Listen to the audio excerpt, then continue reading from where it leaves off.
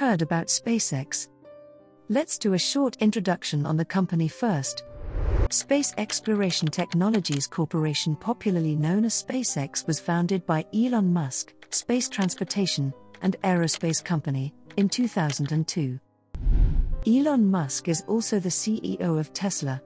And most recently, he signed an agreement to pay $44 billion in April 2022 to buy the social networking site Twitter. SpaceX unveiled the Dragon delivery ship in 2006 after spending 18 months developing it. Falcon, which was created to carry people and goods into orbit, quickly followed it.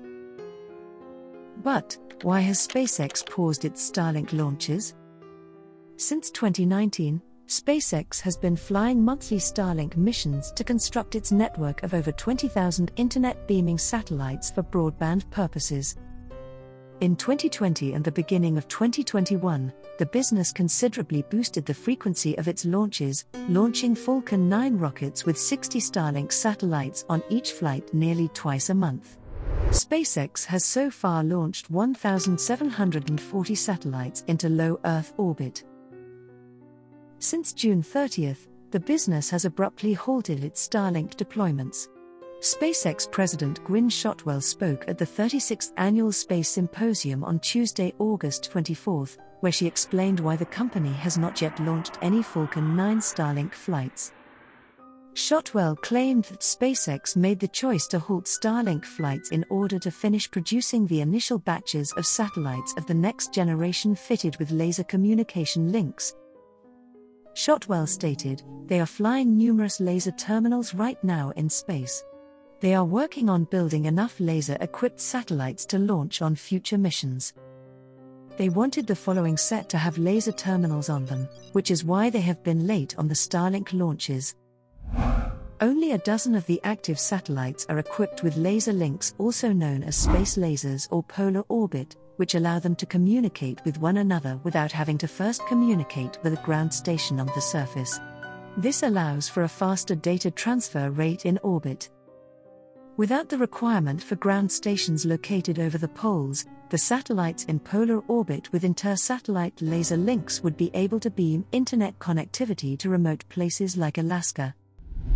The space lasers from SpaceX are capable of transferring hundreds of gigabytes of data, according to engineers last year. Since light travels more quickly in a vacuum than it does over optical wires, data sent over Starlink is received much more quickly. At the Space Symposium, Shotwell also spoke about different parts of their Starlink division. She stated that the business is trying to lower the cost of producing its Starlink phased array dish antenna. There is the exception of the user terminal, but they were able to address practically all cost components prior to service rollout. Even though they have tried to lower the cost, it is still higher than the average consumer can pay. Without being particularly proud, she also said that, with every customer they get, they lose money on the user terminal since the number of consumers would become lower.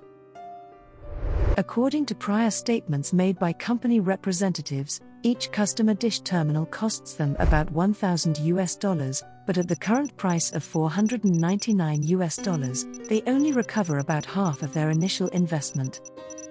But SpaceX is attempting to lower its production costs, according to Shotwell. They think that will be able to cut the costs in half again. Elon Musk, the founder of SpaceX, claimed 2 months back that his company had delivered 100,000 Starlink terminals to clients in 14 different nations. SpaceX has been a pioneer in space exploration. It has provided us with numerous information about outer space in recent years. Hopefully, Starlink launches go smoothly as well, and we are able to get a faster and cheaper network globally. For more such content, do not forget to like, share and subscribe to our channel, Explified.